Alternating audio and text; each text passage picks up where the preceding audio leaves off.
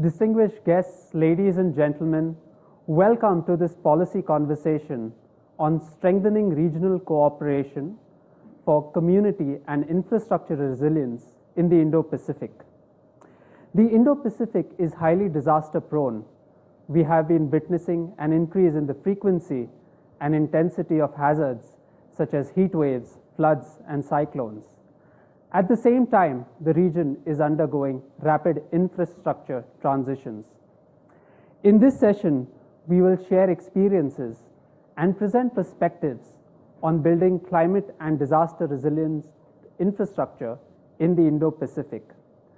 I am delighted to invite the moderator, Mr. Abraham Simpson. Mr. Simpson is a disaster resilience infrastructure specialist with the Pacific Advisory Team to CDRI. He has more than 4 decades of experience in the Pacific Islands across power, water, land transport, and shipping. For 15 years, he served as CEO of power utilities, as well as those utilities that look at water. He's also operated a private shipping company. Over to you, Mr. Simpson. Thank you, everyone. Good morning, good afternoon, good evening, wherever you are in the world. My name is Abraham Simpson. I'm currently moderating from Fiji, so it's quite late at night here. I'm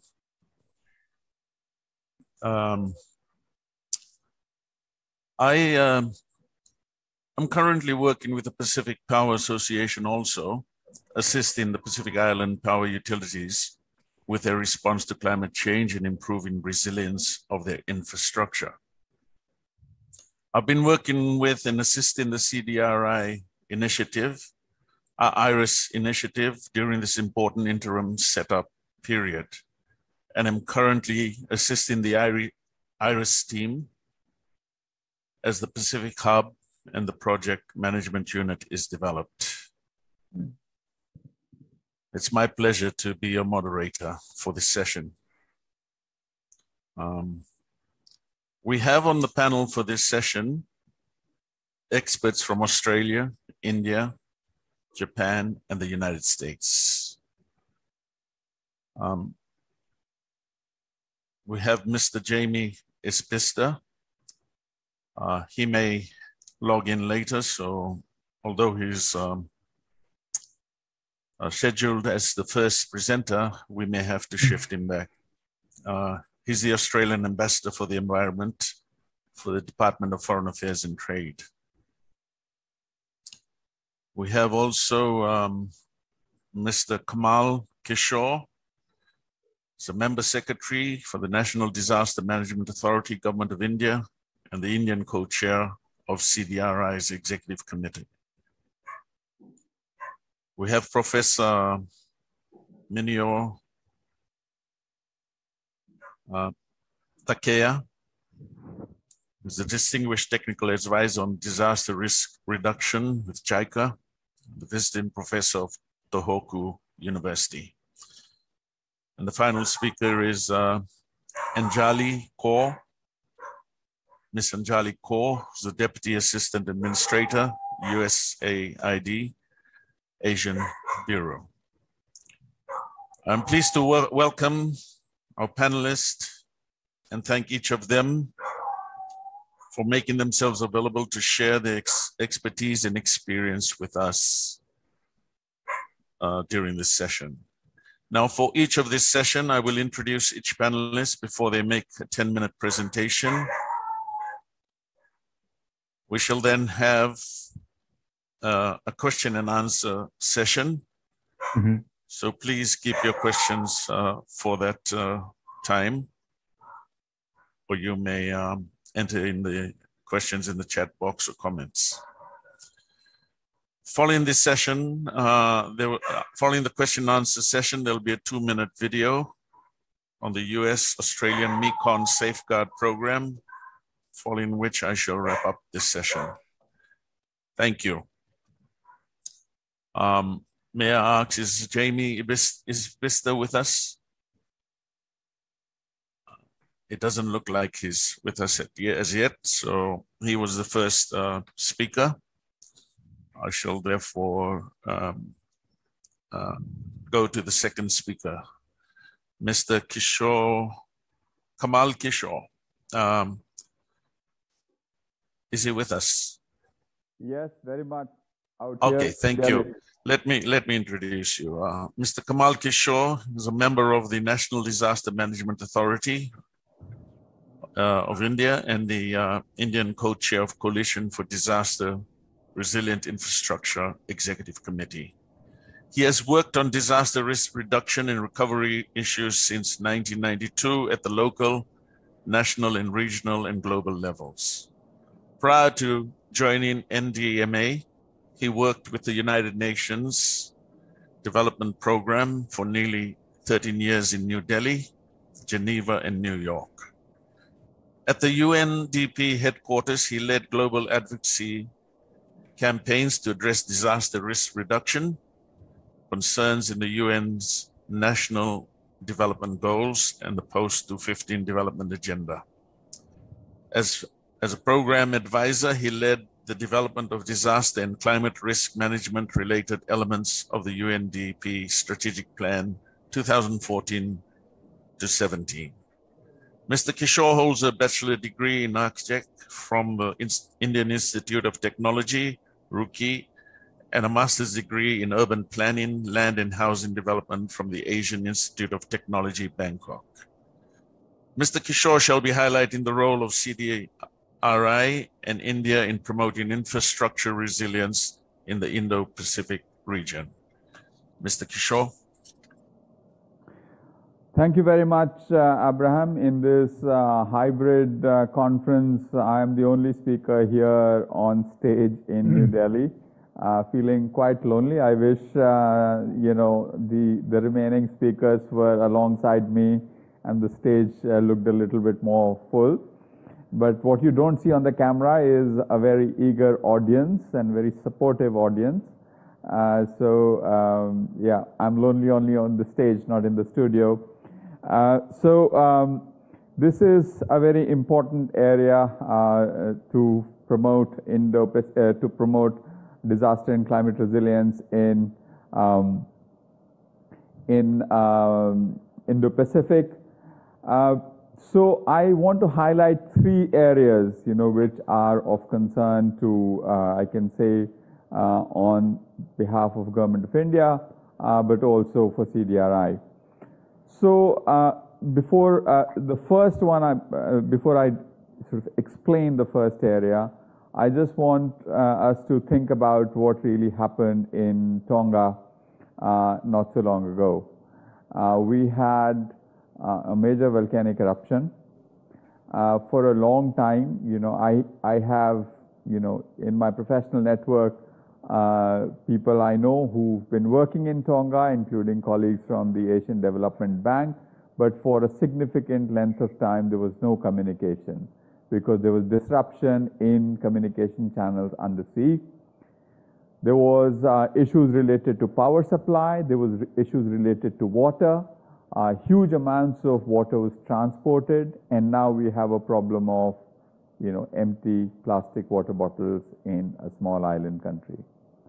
So, how quickly, a significant disaster can overwhelm a small island developing state is really illustrated by what happened in Tonga. Despite the world's best intention to provide quick, relevant support to Tonga, for the first few days, very little was possible to be done. It was very difficult to work there. So, which basically highlights to me that, especially for small island developing states in that region and in other regions as well, we really carefully have to work towards not just modeling risk, but also looking at what is the reasonable worst case scenario we should be preparing for. In some senses, what happened in Tonga is a preview of what could happen in other small island developing states. Just imagine in a couple of decades, if the sea level is higher by 20 centimeters, there's a tsunami the sea level, the baseline sea level has already risen. There's a tsunami, and it coincides with a few other hazards, and you have a really catastrophic event which can wipe out the country's economies almost 100%. Or as it is, if you look at Cyclone Winston, I believe in Fiji, it wiped out one single event, 32% of the country's GDP was wiped out. So what that means is that for small island developing states, we really have to think about redundancies in a very different way. Our ability to absorb the shocks is going to be very, very low. So how do we sort of reimagine the kind of resilience building efforts we need to do in small island developing states, which go beyond the traditional practice of building resilience? So I think in essence, what I'm trying to say is look at redundancies for protecting small island developing states in that region in a different way. I think Tonga emergency is still very much on, but it is important that we draw the right lessons from it and incorporate it in what we do in the future. My second point is that a lot of countries, a number of countries, including SIDS themselves, are making large investments in infrastructure in the small island developing states. This morning, Prime Minister Morrison's remarks highlighted that Australia has, for example, a $3 billion investment in building infrastructure in the Pacific Island countries. So how do we get that investment right? How do we make sure that it is done in a resilient way? For CDRI, that is the niche. How can we support that with the right kind of technical assistance and do that in a manner which is really working alongside our colleagues from small island developing states? It's not really providing them support as such, the classic tech transfer. It's more accompanying them in their journey towards resilience, which will include very different kinds of approaches, not just, parachuting in experts, who develop good analysis, but then they come back and there isn't enough absorptive capacity in those countries to actually use that. Instead of that, can we have an approach which emphasizes peer learning, which emphasizes working alongside the institutions in SIDS in getting these things right, so that investments that are happening in these countries actually lead to resilience. We do not invest in risk, we invest in resilience. The third thing is specifically about connectivity. We have to recognize that a large number of countries in the Indo-Pacific region are still rely on limited connectivity. Also, connectivity is the key to economic prosperity, getting integrated fully in the global economic system, having access to markets, but all of that is going to be at risk. So how do we reimagine connectivity in a manner? It sort of links back to my first point as well, that, in coming up with connectivity, many small island developing states, they have one airport. And if that airport goes underwater and the jetties are, inundated as well, basically they are stranded. There is no redundancy there as well. So how do we look at connectivity infrastructure in a manner that it sort of provides a push to economic development, opens up new opportunities for them, and at the same time does it in a sustainable, dependable way, so that it actually leads to resilience for those countries, those regions, and communities living in those regions. So that's by way of my initial remarks from here in New Delhi. Thank you. Abram, back to you.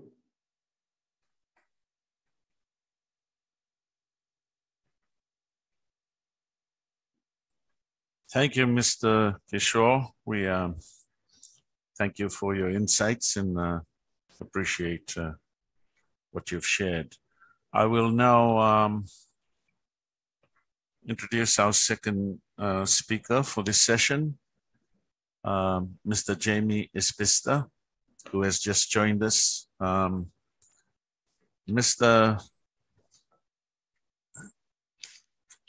Ispista is Australia's ambassador for the environment.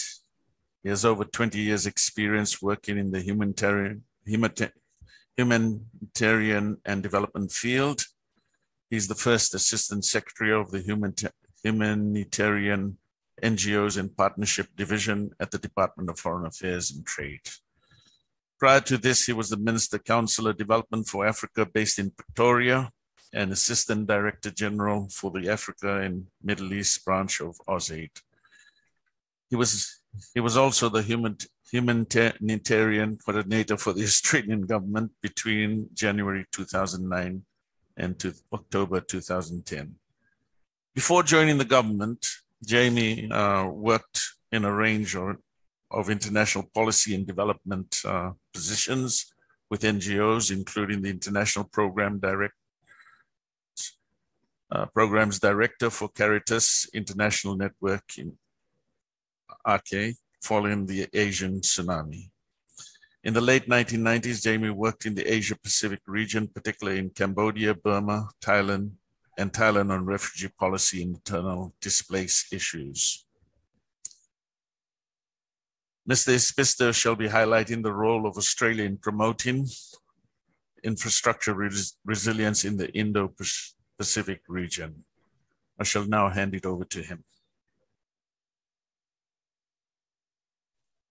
Thank you very much, Mr. Simpson, and it's great to see some familiar faces on the line. And Kamal, it would be nice to be sitting with you as well in India as part of the panel. But it is second best to be able to be together virtually. And again, I want to acknowledge the CDRI and others in hosting this important conference and forum. Good afternoon, evening to delegates. I'm delighted, as said, to be part of this and to be able to be at this international conference for Coalition for Disaster Resilient Infrastructure. Australia is pleased to be a partner with CDRI and one of the key member countries in considering how we can collaborate to strengthen infrastructure resilience within the Indo-Pacific region. We're clearly in a new era of disaster risk management. We're facing increasingly complex and interconnected challenges. We're grappling with the health, the economic and the social shocks of COVID-19, while also dealing with the increasing challenges of climate change and conflict-related disruptions. We also, in the Indo-Pacific, live in one of the most disaster regions in the world. More than 10 of the 15 most disaster-prone countries are in this region, and particularly most at risk from natural hazards and the effects of climate change. For Australia, it is very much our neighbourhood, and we are certainly not immune to the increasing challenges that we face from climate change. And we've recently dealt with the significant impacts of flooding and bushfires on a large scale. Between 2000 and 2018, economic damage to developing countries in Asia ranged from 1% to 6% of their GDP. In the Pacific, as Kamal mentioned, where we increasingly small island states are dealing with these impacts. Before COVID, disasters on average affected more than 11% of people per annum. Vanuatu, Tonga and Palau are particularly vulnerable, with the estimated annual average economic losses amounting to 21% to 18% and 12% of GDP respectively. The cost of infrastructure damage alone in the Pacific region has been quantified at more than $2 billion over the past decade. And it's not just the physical damage, as we're all aware, it's also the impacts it has on setting back development gains and the impacts it has on societies and cultures. To effectively manage the risks of disasters, a dramatic shift is needed to look at how we ensure a more collective focus on investing in risk reduction and risk-informed development. In particular, there is a need for concerted action to ensure that infrastructure is increasingly disaster and climate resilient. At the front end of the design, the planning and the implementation, we're looking at what the science is telling us and how infrastructure is going to have to be able to be better able to deal with and prevent the loss of life, protect people, investments, and human society and cultures. The increased loss of life from destruction of assets due to poor risk governance and current infrastructure decisions is going to continue and increasingly impact on economies of the region. The opportunities and financial benefits of its building resilience into infrastructure investments has been highlighted recently by the OECD, the World Bank, the ADB, and CDRI. And the cost of not doing so is increasingly evident. Beyond what we're doing in our region, Australia is committed to work with other partners and countries globally. But again, through the CDRI, how we can particularly work with our Indo-Pacific partners and improve climate and disaster resilience. We're working with many partners, including with, I know, Japan, who's on the line, with the US and with India, to look at how we can meet our commitments through the Sendai framework on disaster risk reduction, and working together to ensure all voices are heard in disaster risk reduction and climate action, including the voices of women and girls, people with disabilities, the elderly, the Indigenous people, and youth. At COP26, Australia doubled our climate financing to $2 billion, and it was particularly increased our focus on adaptation and resilience. Within this $2 billion, over $700 million will focus within the Pacific region, and 70% of our climate financing, bilaterally and regionally, is focused on climate resilience and adaptation, which was a strong call that came out of COP26. In February this year, the foreign ministers of India, Japan, and the US came together and committed to practical cooperation to address regional challenges, including how we work together on humanitarian assistance and disaster response, how we can support our Indo-Pacific neighbours to build more climate and disaster resilient infrastructure, as mentioned. This is something which in Australia domestically, we're looking at how we increasingly address. We're working through mechanisms such as a partnership for infrastructure in Southeast Asia and the Australian Infrastructure Financing Facility for the Pacific. Australia's long history of planning, developing, procuring and maintaining quality infrastructure in Southeast Asia is something that demonstrates how we want to continue to develop and enhance the high standards and accountability on how we can collectively work with countries to deliver effective, long-term, sustainable infrastructure. The Khao Bridge and the Tuan Bridges in Vietnam and the Tai Lao Friendship Bridge are three examples of these particular investments that we've worked together with countries in our region. As the region experiences and its needs have evolved, so too has Australia's approach. We've transformed our partnerships from directly funding major infrastructure projects to becoming a trusted advisor that partners with regional governments to enhance the infrastructure and governance outcomes.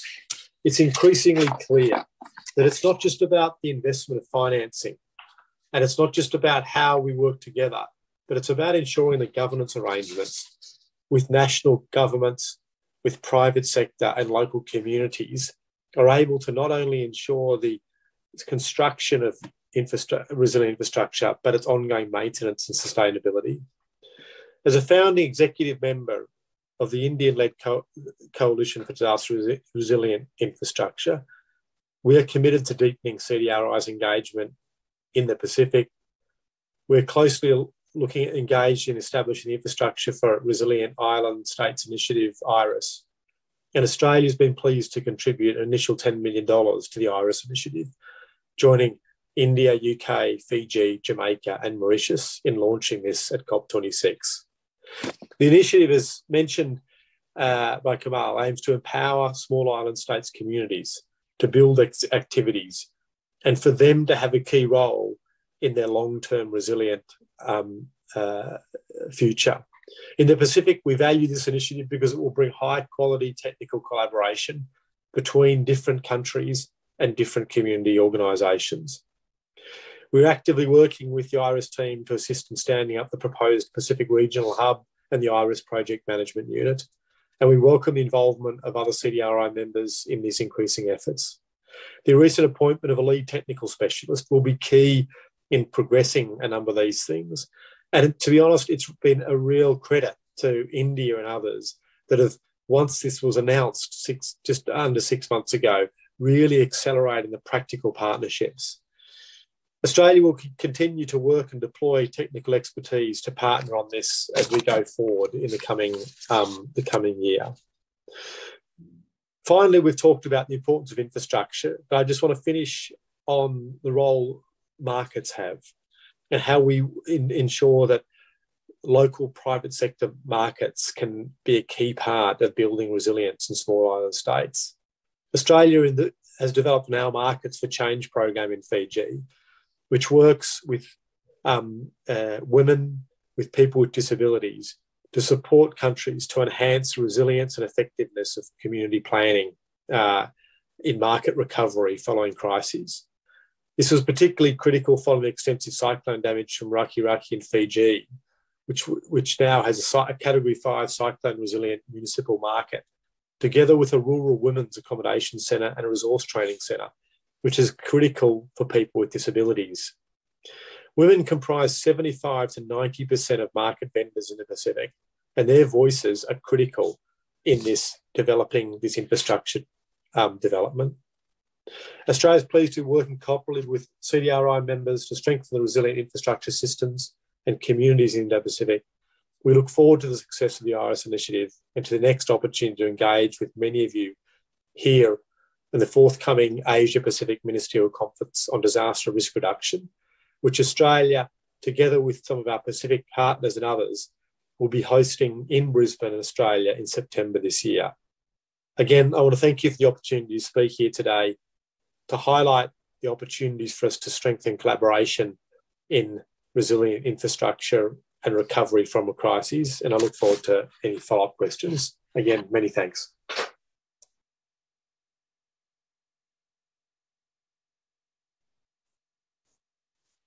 Thank you, Mr. Espista. And we really appreciate Australia's help, especially in the Pacific and the Asian region. Our third speaker for this session is Professor Kimio Takeya. Professor is well known as Reduction and Risk Construction Policy Advisor. He joined the PDNA Survey and Recovery Policy Dialogue around the world's mega disasters such as the Sumatra Tsunami, 2004, Central Java Earthquake, 2006, Manila Ondo Flood, 2009, Pakistani Indus Flood, 2010, Thailand Flood, 2011, Philippine Typhoon Yolanda, 2013, the Nepal Earthquake, 2015, and many others disasters. The concept word Build Back Better, standardizing the Sendai framework, was proposed by him from the 2006 Central Java earthquake and first documented on the PDNA of the Manila Ondo flood, 2007.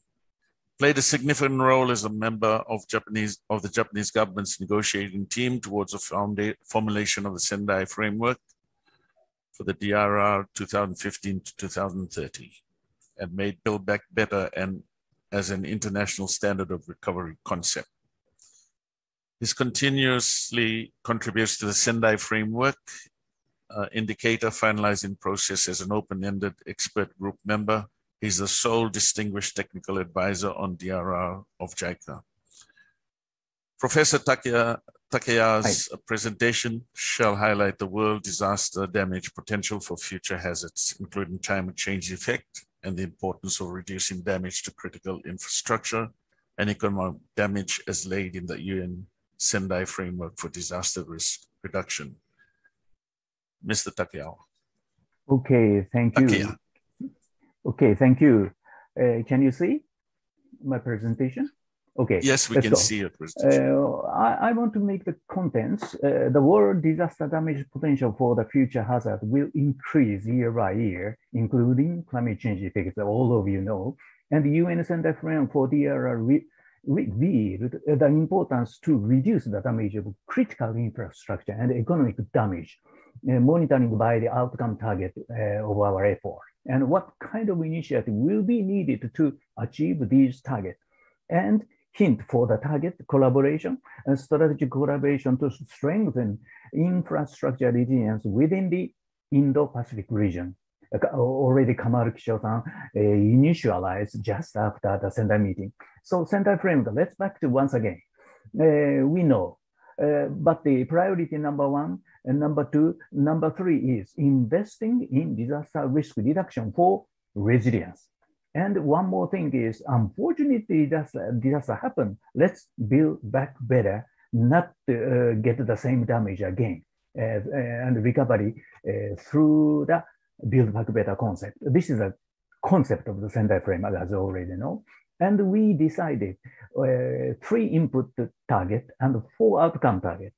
And mortality, affected people, damage to critical infrastructure, economic loss. These 4 outcome target must be reduced, and the 3 input target must be increased.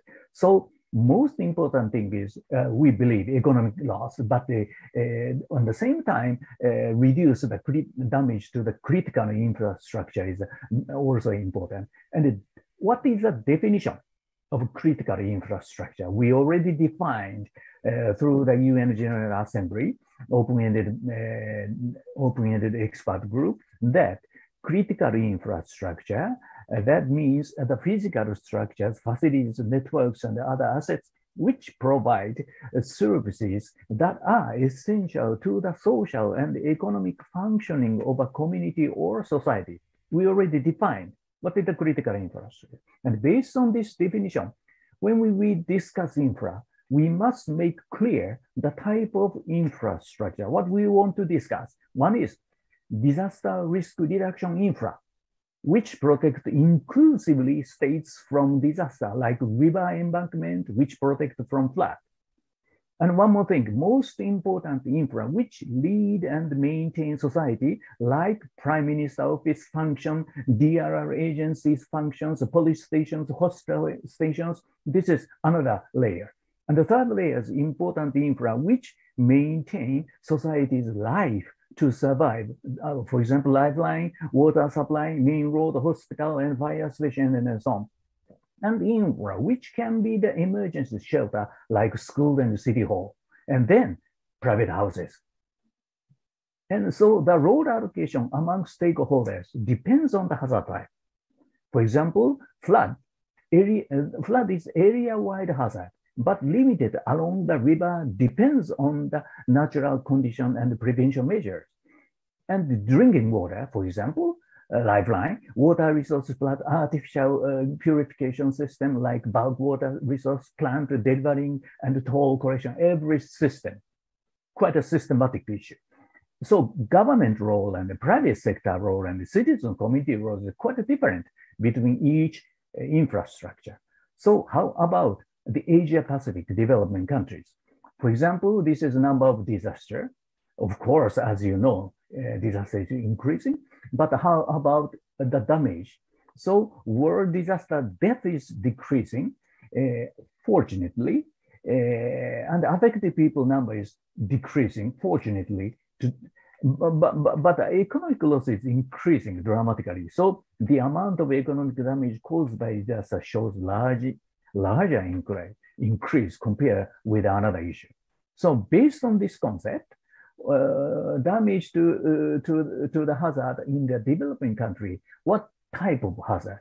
Number one is death. Number one is flood and storm, and affected people. Number one is flood, and the second is storm, and the drought also very seriously huge volume. And how about the economic damage? Flood, storm.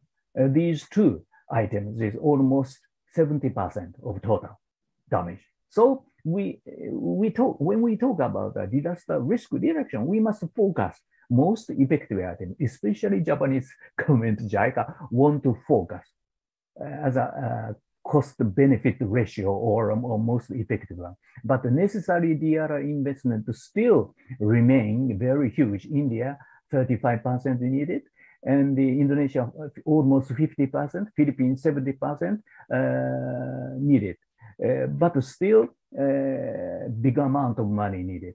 And focus for earthquake. Let's go to more drill down the practical issue. Let's focus to the earthquake. How can be inclusive? That means, for example, most of the school and buildings like developed countries like this. Once earthquake happens, pancake crash will happen. So no one can survive. So in the school is vulnerable, catastrophic collapse will happen, then evacuation plan has no sense. Hide under the desk is not enough. But many people say evacuation or disaster education is very important. No one can survive like this situation. And I will show Japanese earthquake case. This is the magnitude of earthquake we are preparing for. Maybe you cannot understand how big earthquake we cannot stand alone. And also, this is a real film of 1995 earthquake in Kobe. But you found that still building is not collapsed. So this is still we found that our Japanese school is not so strong enough. Even we built very high quality, but we made full scale modeling test to which portion we must strengthen. So this is the government role. So based on this lesson learned, we after the earthquake, we spent 15 years to retrofit almost 100% of the whole school in Japan was earthquake resistant retrofitted already. So this is the risk reduction as a social system. This is a government role. Then we can talk about disaster education or evacuation drill and so on. So layer structure for policy priorities. Number one layer, DR infra, government complex, main house. Second layer is lifeline, main road, school. We are talking about the infrastructure. And the third layer is school, local business, livelihood facility. And the fourth layer is private house. What we must do, urban plan, land use, retrofit, building code system, and retrofit the subsidiary system for private houses. There are many, we must think about a structured idea to implement, and also strong government complex, and also let's focus for flat case. How can be inclusive? For example, individual self-protection, like protecting by themselves. This is one idea, but only rich people can do so. So leave no one behind. Far away from this concept. So how about for government public investment, DR investment, should reservoir system in the upstream by the central government and levies built by the central government, and the retention area or retention bond keep by the land use plan by the local government. So this is no living area by the land use plan for the, even for the future. So this is risk reduction as a social system. So leave no one behind can be achieved inclusively protected by the government initiative. So this is our concept. So Japanese, I will pass. Japanese spent, even after the World War II, very poor age. We spent 5 to 8% of the government budget to DRR for the more than 3 or 4 decades, and dramatically reduce the death number of the flooded area, inundation area number. So now today we enjoy prosperity of Tokyo subsystem and so on. So it is said $1 pre-disaster investment can save 4 to 7 future opportunity costs and so on. So let's once again think about what is inclusive. That is government role. We are the government. Oh, I'm sorry. So this is the government role. So what are the strategic collaboration to strengthen infrastructure resilience like this? Senator Framework already clearly mentioned 2 phases. Phase 1 is until 2020, make the local strategy plan to make investment for the future. And now we are in the implementation phase. remaining 10 years. So Japan, decided to send the initiative, $4 billion US support and training 40,000 DRO officials for first 4 years. Then initiative 2, we are doing same thing. We are doing our best effort to make it happen. So excellent example, Philippine government dramatically increasing the budget for flood control. Like a metropolitan area, we supported and built the floodway, and by this dramatically reduced the inundation damage. And if this is a best excellent success case. So JICA shifting from plan to implement DRA infra, like a flood control project and so on. So which item is most important to increase proactive DRA prevention investment and also investment for resilient infra? One is government budget, second, capacity to implement, or citizens' consensus to do it, or political leadership. So I definitely believe regional collaboration also needed. So I definitely believe among these 5, the political leadership is most important. The one excellent model is Philippine case. So thank you very much for you.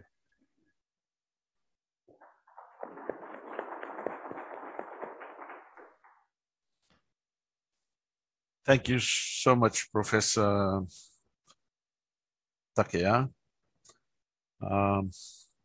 Appreciate your presentation and sharing of experience from Japan and other places of the world. Our final speaker for this session is Ms. Anjali Kaur. She is an international development professional with comprehensive experience at the field, country, and global. Oh, sorry. My apologies here. Anjali Kaur.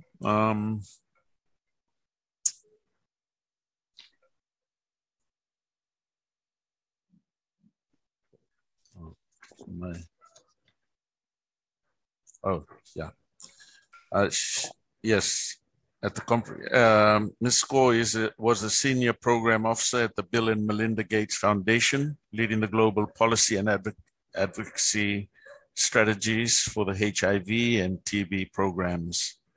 Prior to that, she was the senior director of the Asia-Pacific for Malaria No More, where she established the Indian office and expanded the organization's work across the region, engaging with governments, private sector, civil society, and media.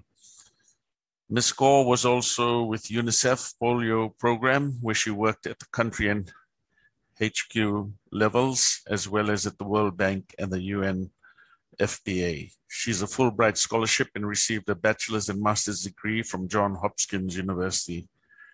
She shall be highlighting the role of the US in promoting infrastructure resilience in the Indo-Pacific region. Thank you, Ms. Kaur. Thank you so much.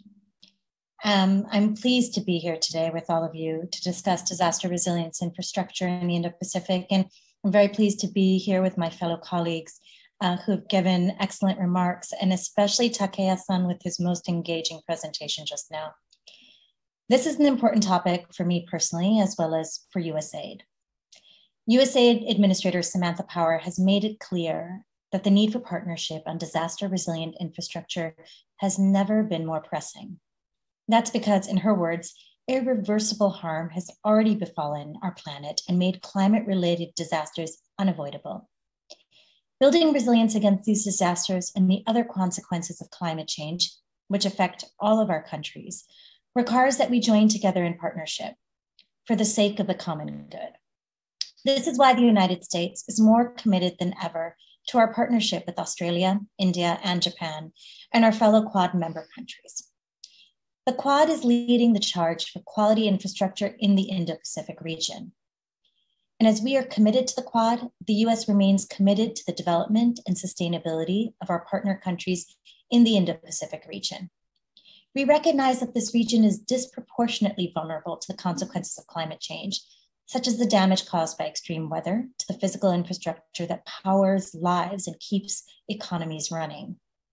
To build the resilience of this infrastructure, Governments, the private sector, civil society, and the international community must cooperate actively, effectively, and immediately. Helping developing countries build their disaster resilience can reduce losses when disasters strike, sustain growth, and reduce poverty amongst the most vulnerable. But investments into resilience have the greatest impact when they are carefully integrated into the development process. That is, when they're tailored to the specific needs in the context of the countries and communities they affect. Such a spirit of collaboration and partnership to address the most pressing challenges facing the Indo-Pacific region is the basis of the 2022 Indo-Pacific strategy. As President Biden said at the East Asia Summit in October 2021, we envision an Indo-Pacific that is open, connected, prosperous, and secure, and we're ready to work together with each of you to achieve it.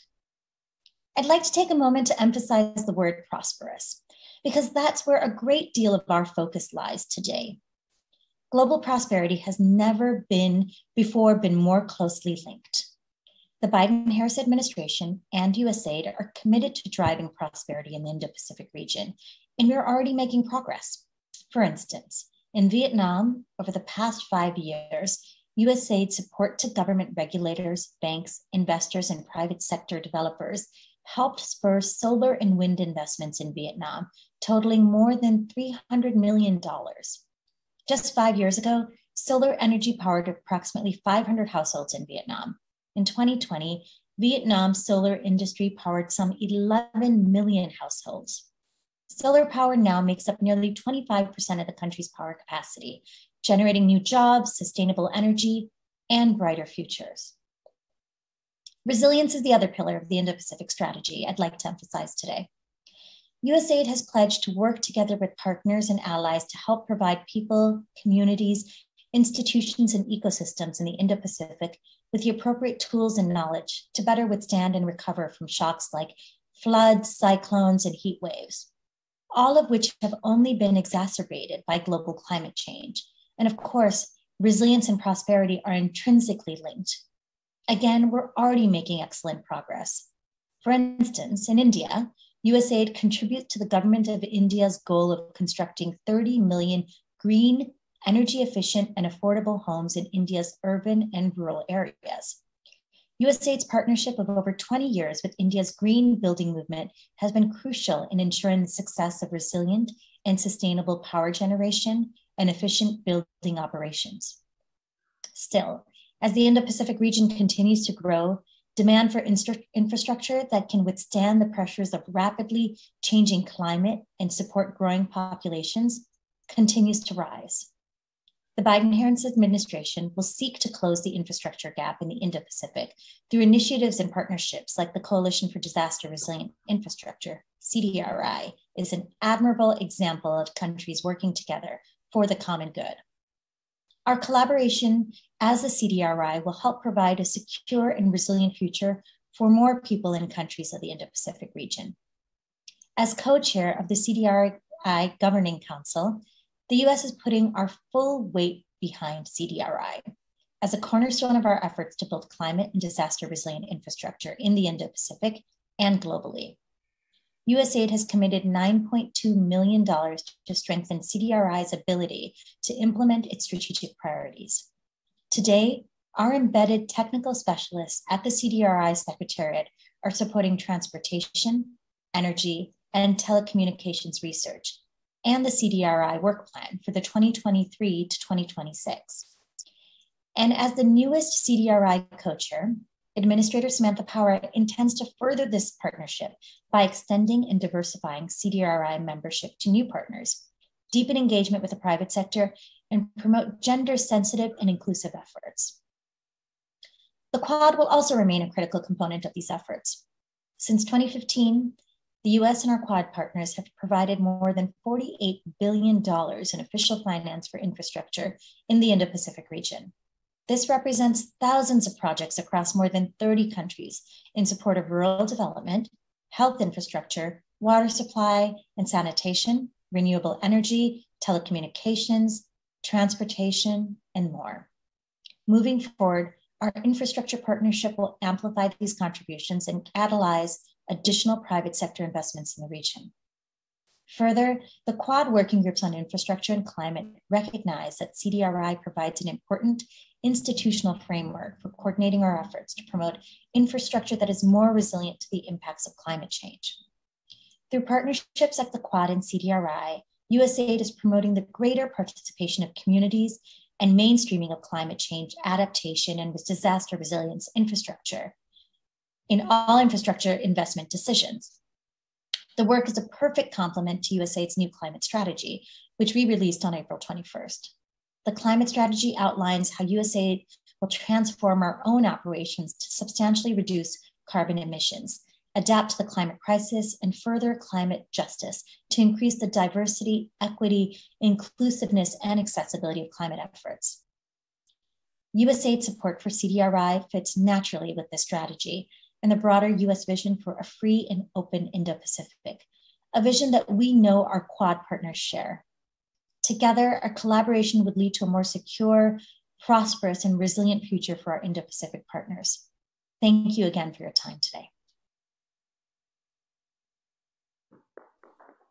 Thank you, Ms. Go, and thank you very much. We appreciate it. Now we have we've come to the question and answer sessions. I believe there's someone monitoring the chat. If there are any questions or comments there, I'll open it to the floor for any questions.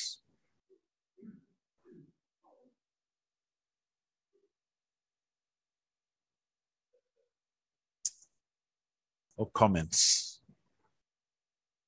How shall we monitor the questions that come from those who are attending in person there in India? They will just speak and I will repeat the question. All right, thank you. All yes. right. Mr. Shingo Miyamoto from the Japanese mission here in India is speaking. The camera is turning to him and you will see him. Thank you very much. It was,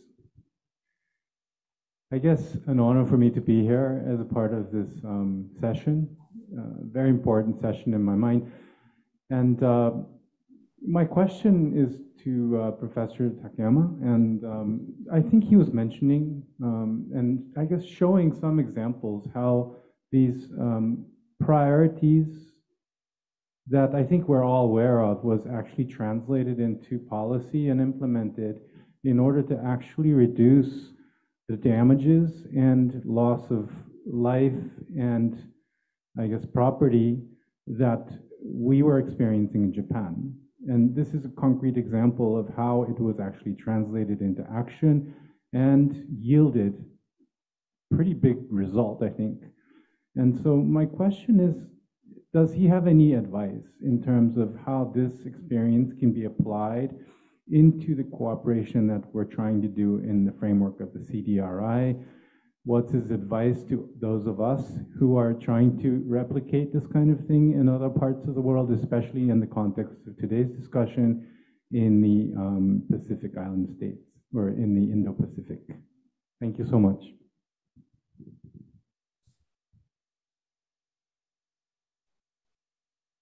Is that for me? Thank you, Professor. Yes. Okay. Yes. Thank you very much. Thank you very much. Nice question. Japanese cases, of course, we are struggling to natural disaster, but we are doing our best effort to conquer it based on the people's consensus. People vote to even mayor, governor, or parliament people. Almost all candidates show one of the pillars is disaster risk reduction or to build disaster resilient societies. This is one of the promise to the political candidate to get to the post, even mayor, governor, and national parliament members, without saying such a kind of DRR consciousness within their policy. no one can get a post. So we are a democratic country. So based on the people's willingness, will reflect to the policy makers' decision. And finally, political leadership is very important. So once they lost DRR consciousness in Japan, most of the politician will lose his post. So people's willingness is most important. And then looking for the more practical, how to collaborate each other or support, as I shown, Sendai framework already indicate how to do it, because making national and local DRR practical plan, we supporting practical plan, including investing plan or master plan, or like a project plan. And the real plan must be implemented within remaining 10 years. So we already decided how to do it in the Sendai framework. So just what we need is do it. Thanks. All right. Thank you, Professor Takeya. And my apologies, we really are running out of time. I will now ask for the video on the US-Australian Mekong Safeguard Program to be shown. Infrastructure is a major driver of economic growth, and projects can be built to prevent pollution, crime, waste, and other negative effects on biodiversity. Developers can use international standards and practices to reduce hazards, but banks continue to fund projects that don't always closely consider environmental and social impacts. In support of countries meeting these challenges, Australia and the United States Agency for International Development, USAID, are collaborating on the USAID and Australia Mekong Safeguards Program. Australia has a long history of engaging in this special region. We're committed to increasing this engagement. Supporting the development of sustainable infrastructure is key to this. The United States and Australia share mutual goals and close cooperation in priority areas like climate change, sustainable infrastructure, low carbon growth, and the response to the pandemic. USAID is proud to partner with Australia in supporting communities and governments for a more resilient and inclusive Southeast Asia. The program is strengthening environmental and social standards in transportation and energy projects worth over $1 billion and complements the US and Australia's efforts to boost economic recovery from COVID-19. Implemented by the Asia Foundation, our program secures sustainable livelihoods and balanced ecosystems by protecting cultural heritage sites, developing tools and resources to foster transparency in decision-making, and ensuring robust standards are applied to projects like Thailand's high-speed railway. Including environmental and social standards in infrastructure planning, builds resilience to climate change while advancing social inclusion and human rights, which contributes to prosperity and sustainability. So this can coexist alongside this. Please contact us at mekong.safeguards@asiafoundation.org to learn more.